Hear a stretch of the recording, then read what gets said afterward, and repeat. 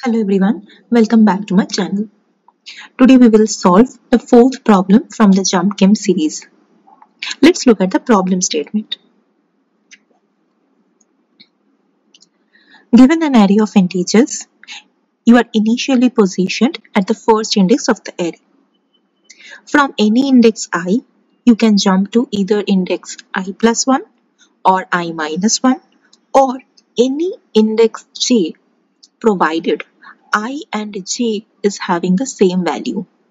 And also I and j are two different indices. We have to return the minimum number of jumps required to reach the last index of the array. Notice you cannot jump outside of the array at any given point of time. As I have made videos solving the previous problems from the Jump Game series, by now you must be knowing that we will be solving this problem with BFS method. So again, we will be using Q data structure with some minor modifications. Let's check out those now.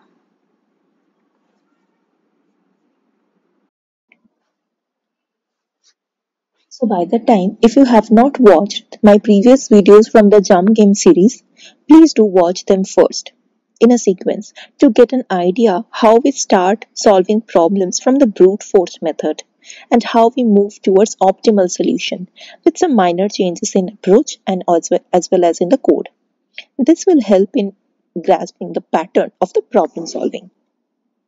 Now let's begin with the test case given in the Leetcode problem for this problem statement, and let's see how we can solve this problem using BFS with some minor modifications in the existing approach. So this is a given array. I have written the array as well as the index values, and there are three options to go from any index I. Either I can go to I plus 1 or I minus 1, or I can go to any index j, provided I and j, these two indices are different, but the value at I and j are same. So I have written the conditions over here.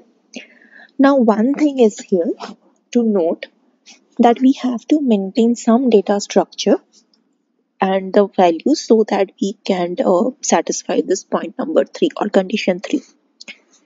So one quick way which will be space and time complexity efficient is unordered map, because in unordered map we can have like order of one time complexity to do the searching. So we will be using unordered map to store different values and their indices. So let's first create that unordered map over here. So I will be having value 100, and 100 is present in the indices at 0 and 4. Similarly, minus 23, this will be present in indices 1 and 2. 404, this is present in index 3 and 9. 23, this is present in index 5, 6 and 7. And in value 3, this is present index 8. So this is the map that I have created. Now we'll start with Q data structure to solve the problems. As you know, we are starting from index 0 and the target is to reach the last index, which is 9 in this case, and we have to return the minimum number of jumps which is required. So we have to maintain a queue data structure, and as well as to get the number of jumps, we have to keep track of the level of the tree that we are forming. And the first time we are visiting last index 9, in this case we will be returning the level of the tree, that is the number of jumps. So for that we will be first pushing queue. We will be pushing index 0, which is our starting index, in the queue. Now there are three options. So first, my Q is having value 0 and the jump value is 1. Jump value is 0, initialized to 0. Now from index I, there are three options. One is I can go to -1, I can go to 1, or I can go to 4, because this is my J and this is my I and this is my J, and these two values are same 100, but I and J is different. Now, as it is mentioned that we cannot go outside of the array range, so this is not possible. Now we have to check. And I will be popping this value from the queue. So next, in my queue, I have 1 and 4, and jump value is incremented by 1 because this is level 0, but this is level 1. So my jump value is 1. Now explore this index 1. From 1, there are again three options. I can go to 0, I can go to 2, or I can go to index 2 here again, right? Now 2 is 0 is already visited, so no need to do this thing. We can push 2 here because it's on the same level. And from 4, um, again I will be having three options. One is 3, again is 5, and again is 0. Now, as this is present and 0 is already visited, so I can ignore this. Now, to maintain this visited node concept, what we can do, we can remove this value from the map. That means anytime I'm visiting 0 or any index I, actually I'm visiting all the indices which is having the same value, right? So at one go, I can remove this entry from the map to represent like these indices are already explored or visited.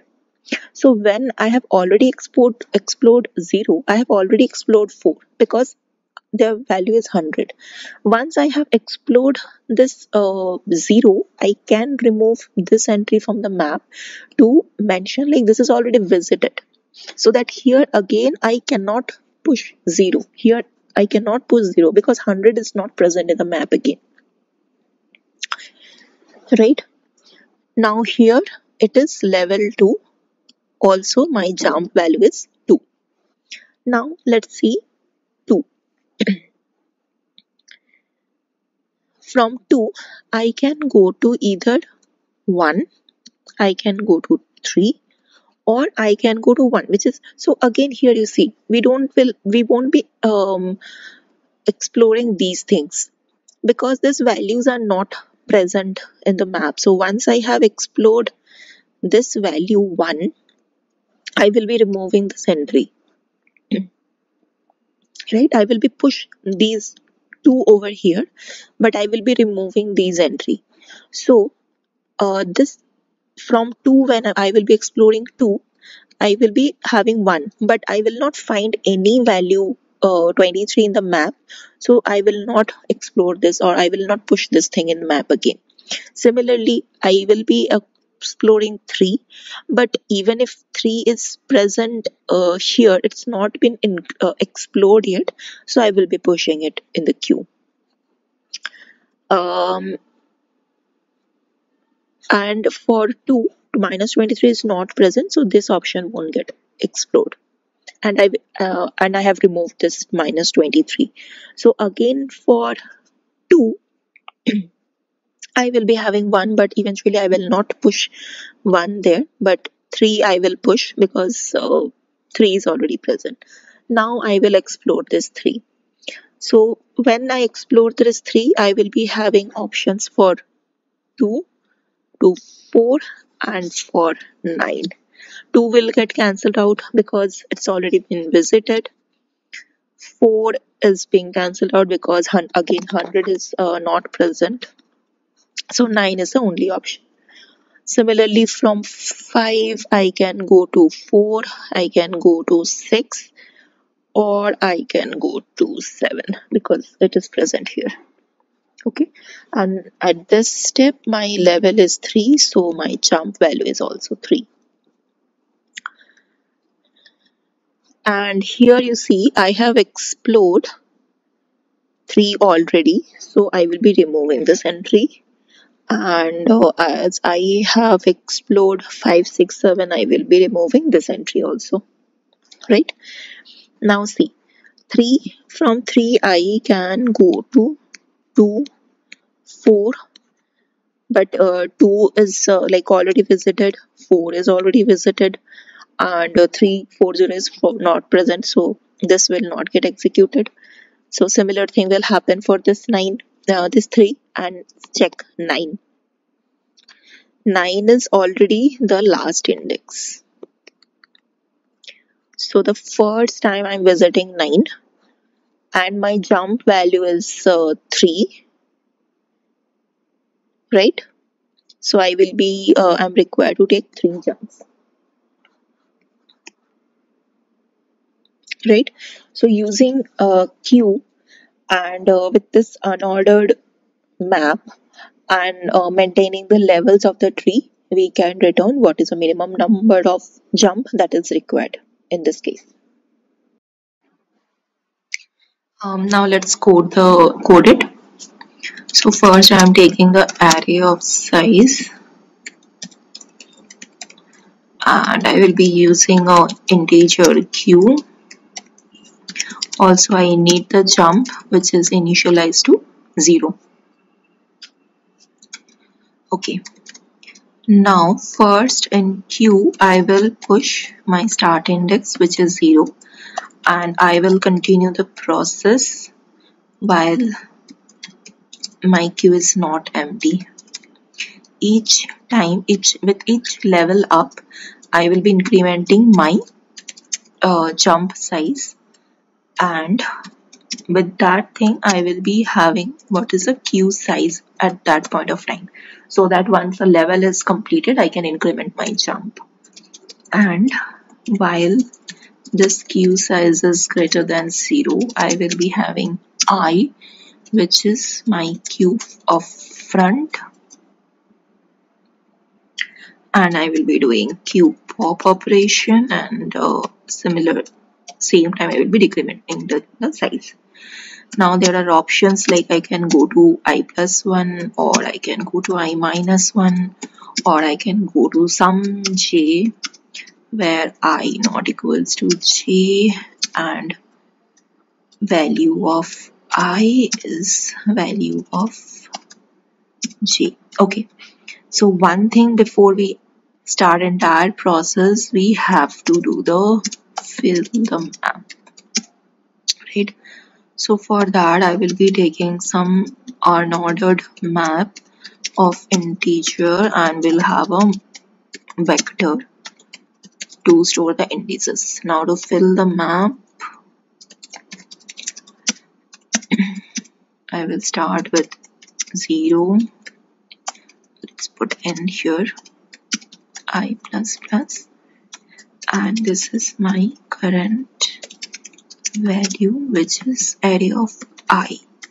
Now I will check if mapping is already having this value or not.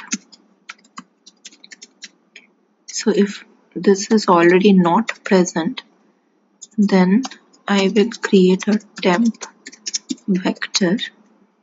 Inside that I will push back my current index, and mapping of value will be temp. Else if it is already present, I will push back my current index. So in this way I am filling up my unordered map. Here each time I will check if I plus 1 is less than n, less than equals to n, and mapping dot find ARR of I plus 1 not equals to mapping of n, which means this node is already not visited, right? And at the same time, we have to do one more check whether I have reached the last index or not. So that is possible only with I plus 1, right?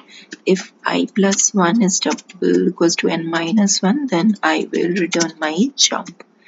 Else, or in all other cases, I will push I plus 1. Similarly, in this case, I will check if I minus 1 is greater than equals to 0. So here it has to be n minus 1 less than. Mapping dot find ARR of I minus 1 is not equals to mapping of n. Then I will simply push my I minus 1 over here. And in this case, if mapping dot find ARR of I is not equals to mapping of n, then I will take this temp array of which contains all the indices for this thing and int some j for, let's take this as k for simplicity. K is 0, then k is less than temp dot size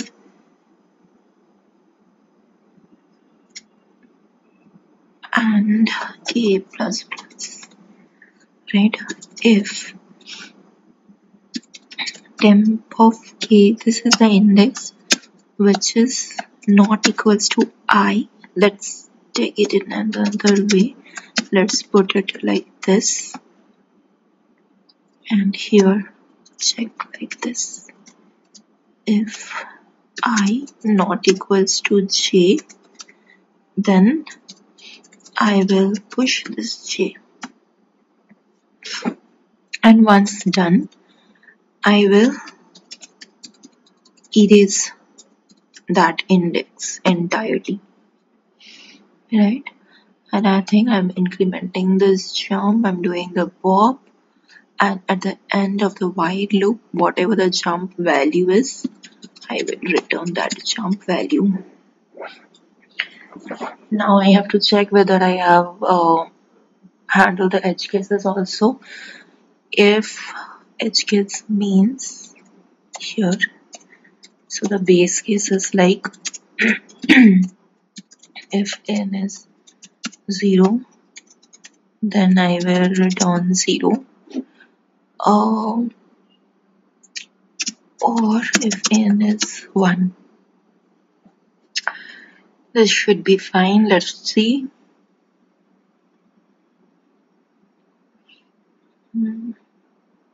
Line number 57. Okay.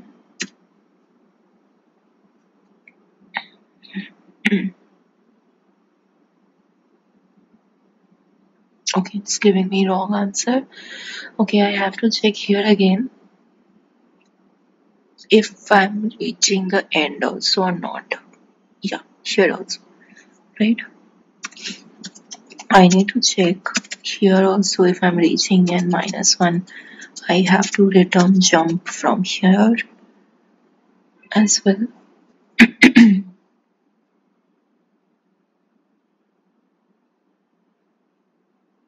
Okay, it's accepted. Let's submit.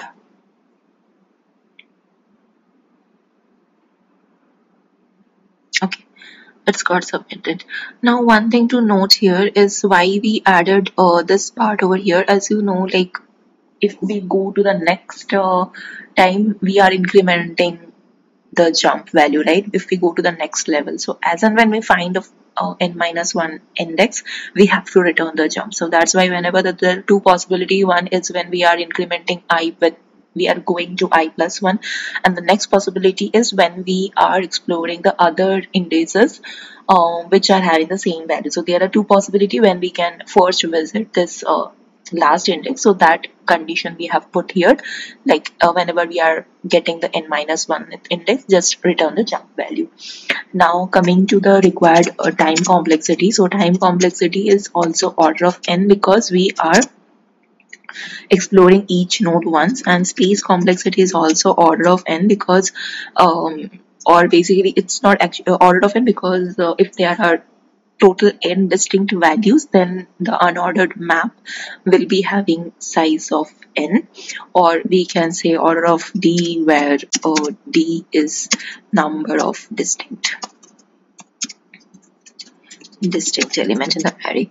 That also we can say, or we can ignore this queue size here because that's already been taken care in this mapping size. The queue sizes also will be order of n at max. So basically times complexity is order of n and space complexity is also order of n. Thank you for watching. Stay tuned for the next videos.